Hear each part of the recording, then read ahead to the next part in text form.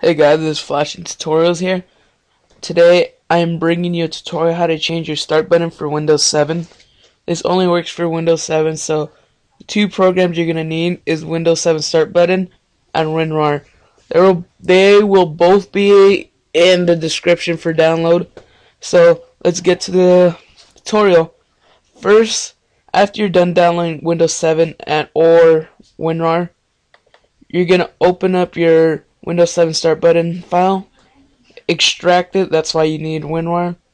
So when you're done extracting it, you should have these three stuff right here. So what you're gonna do is double click Windows 7 start button changer.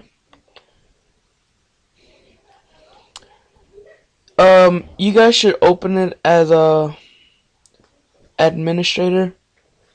That's if you guys want to, but if you do, just yeah. So after it's done opening, you go to select and change start button. Click it and choose whichever one you want. So I'm just gonna choose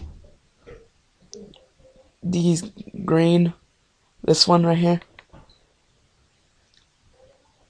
And yeah, wait for a couple of seconds. And there you go. I just changed my start button for Windows 7.